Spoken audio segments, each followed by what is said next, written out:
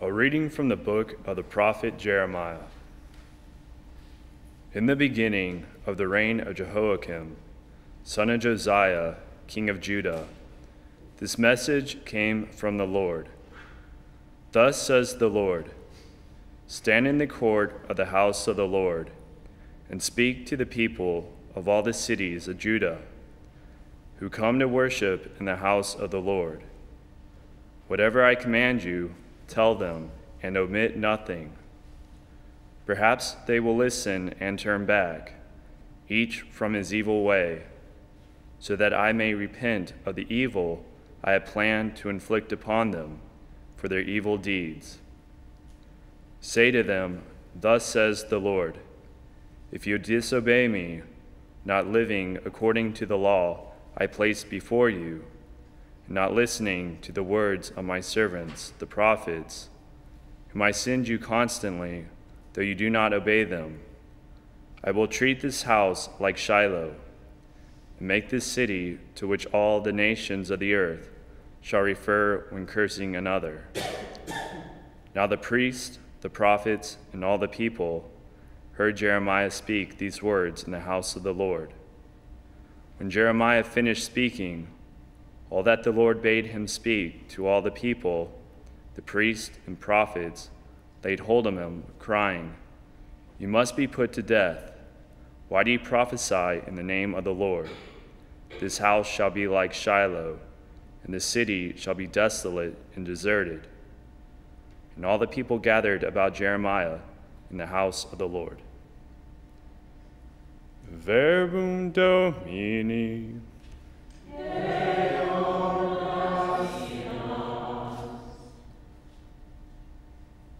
Lord, in your great love, answer me. Lord, in your great love, answer me. Those outnumber the hairs of my head, who hate me without cause. Too many for my strength are they who wrongfully are my enemies. Must I restore what I did not steal? Lord, in your great love, answer me. Since for your sake I bear insult, and shame covers my face, I have become an outcast to my brothers, a stranger to my mother's sons, because zeal for your house consumes me, and the insults of those who blaspheme you fall upon me.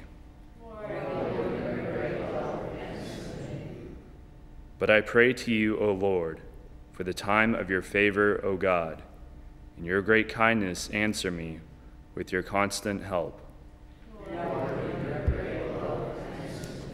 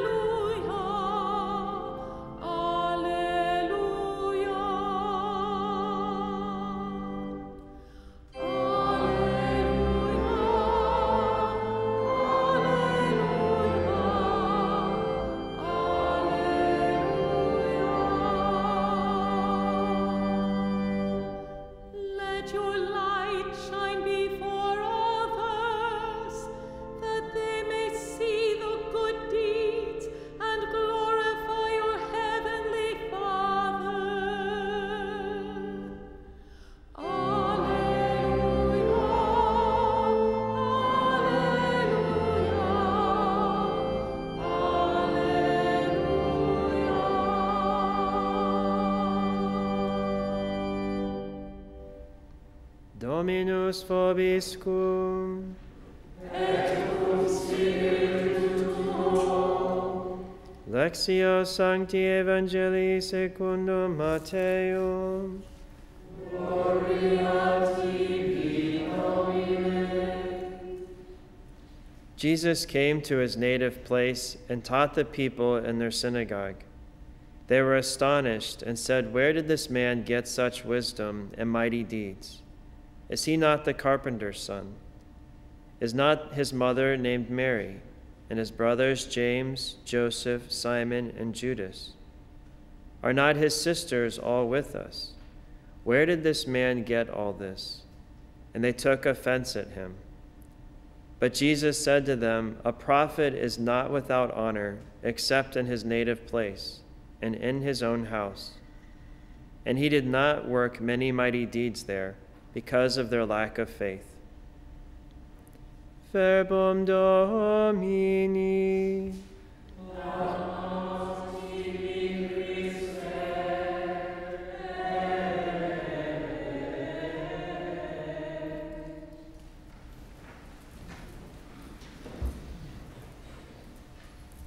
Our Lord is rejected in his own hometown in the gospel today.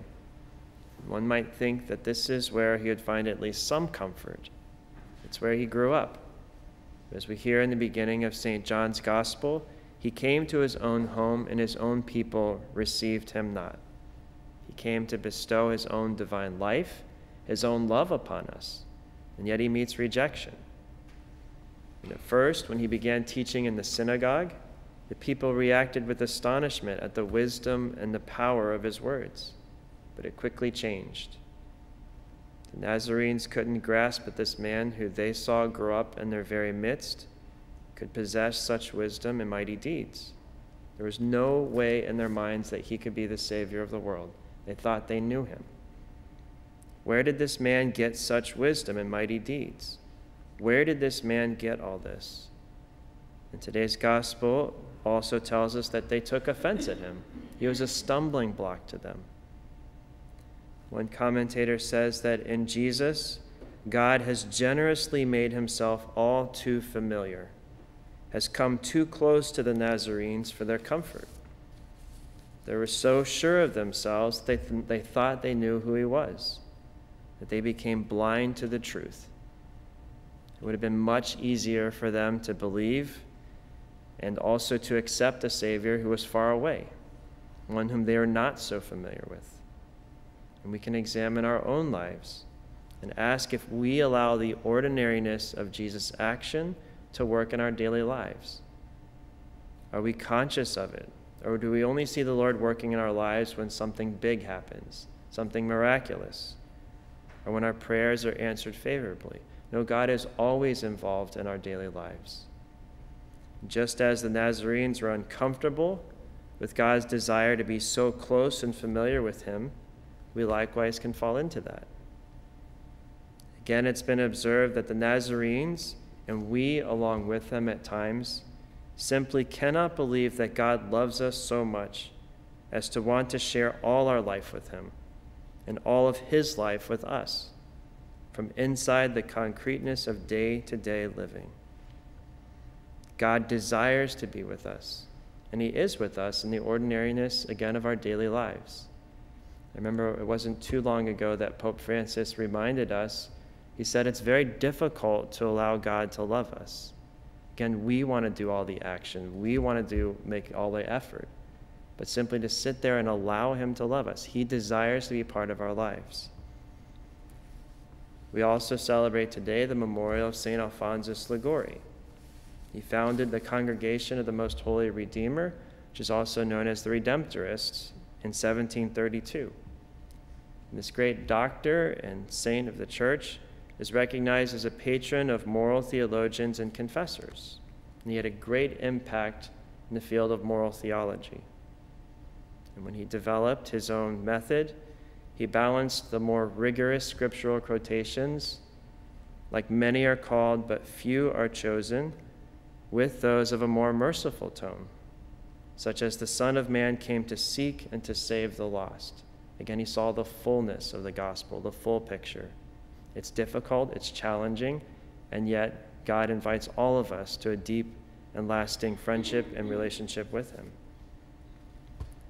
It was also St. Alphonsus' desire for the good of souls and to help priests function as good confessors that actually inspired him to write a book on moral theology, as he saw that other books at that time were either too rigid or they were too lax. Again, he sought the middle, the balance, and he put a lot of effort into this. In fact, his book was about 4,000 pages long, and he consulted over 800 authors when he was writing this. It was very thorough, but he knew it was for a great good. Again, it was the salvation of souls that motivated him. And he had seen from personal experience in his day how the rigorism was not helping one to grow in holiness. Again, he sought a balance.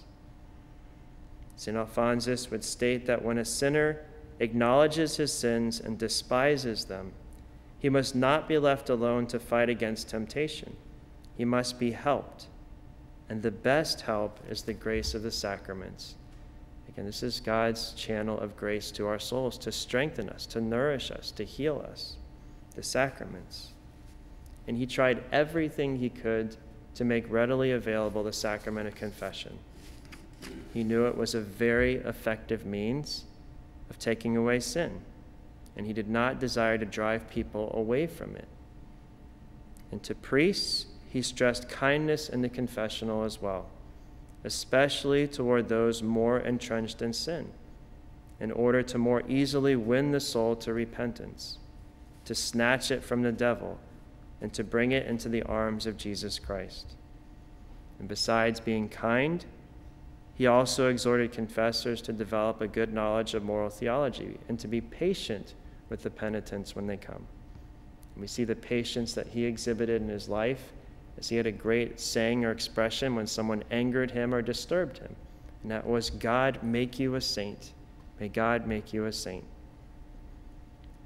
So as we prayed in the collect at the beginning of Mass today, we ask that God might help us to follow closely in the footsteps of St. Alphonsus Liguori, especially in his zeal for souls, that we might do all we can to help lead others closer to Christ and to his church.